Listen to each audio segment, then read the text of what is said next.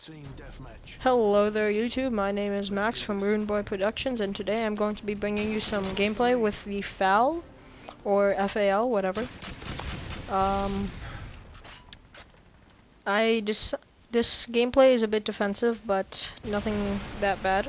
Now, if you haven't seen my first video, it's actually on my main channel. The link will be in the description below, or the crotch bar, whatever. And this right here really gave me a scare. It's like, where did he come from? Because I didn't actually kill the guy up there, but he just like appears out of nowhere, and I thought I was seriously gonna die right there. But I didn't, so I got lucky. So, if you have seen my previous video, then you will know that most of my videos will be either failed nuke attempts, nukes, or gameplay including like regular gameplay commentary, or things including such as tips, tricks, and strategies on certain guns or maps.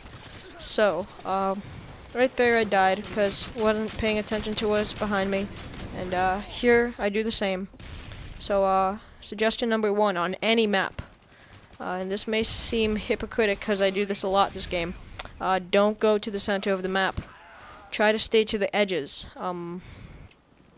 Mainly because that way you won't be surrounded. The only possible varieties you can be ambushed is from behind, because you're always looking forward. And that's my second tip. Look behind you if you hear something.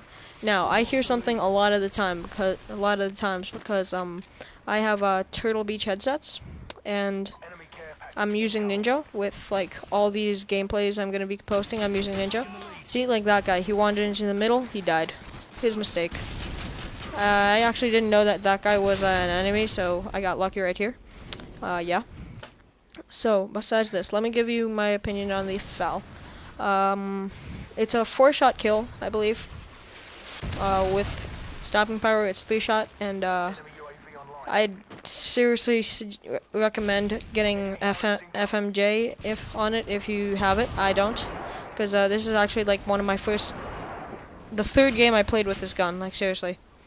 And the thing is, I like the iron sights, it's just they don't seem accurate for some reason. So right here, I'm just trying to stay indoors, and that guy probably saved my life right there.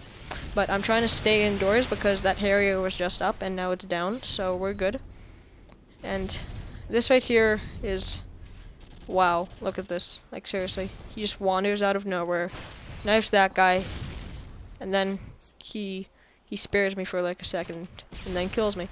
That's really cruel to someone, and I got lucky there. He could have just put one bullet into me and I would probably die, but he wasn't expecting me. That's another thing I tried to do. Yeah, that's shitty. By the way, this is a pre-recorded gameplay, so none of this is live, and look at that horrible accuracy, guys. I got lucky with that last shot.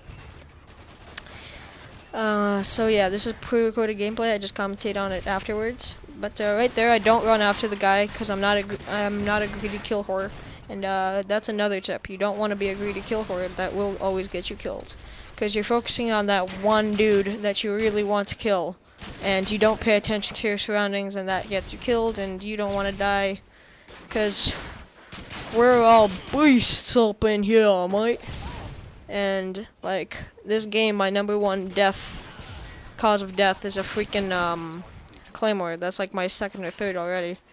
And before, if you saw, I died because of a claymore, and I got lucky with that headshot there. I died due to a claymore, and the thing was that this guy gets away. Actually, the thing was that there were 3 guys up there, and I must have scared them because after I came back, I only headshot one through the window, and that caused me a death from behind, and I overthrew that thing right there, Semtex. So what else?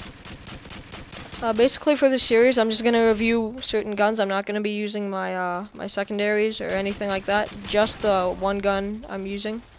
And remember, guys, if you're ever in a pickle and you're reloading and you need a fire, just double tap Y if you have any ammo. If you have any ammunition left in your freaking gun, don't die. that caused a lot of my deaths in my like early 30. From level 1 to 30, that was like a main cause of my deaths. But now I got a bit smarter, and yeah. This guy, I didn't see him at first, because like the first 2 times I looked out the window, I was like clueless towards his location. They're right here. See what I mean? This gameplay is defensive, but mainly I'm not camping because I'm not sitting in a corner with like a freaking shotgun or some shit. Okay.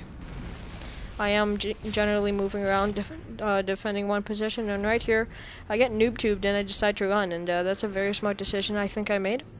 But right here I get Harriers, because of this one, no, the next guy, and the guy after that kills me actually, so I don't get a nuke, so this is categorized as a fail nuke attempt, and a guide video, so, yeah, like, he's like, what?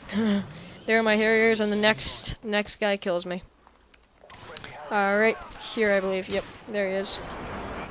And you actually see me knifing, because my reaction to knifing and drop shotting is like almost instant. And that's another thing you really want in this game, like good reaction time. You should be able to, if you haven't already done so, first thing, that he got lucky right there. First thing is get tactical layout, button layout. It really helps for drop shotting, and it really saves your ass a bunch of times. So gameplay ended, guys. Final score 28-8. Best score I can get with this gun, cause not quite my folly. I don't really like this gun. True liar. Get a winning kill cam with a Harrier. Awesome. So until next time, guys. See ya. Bye.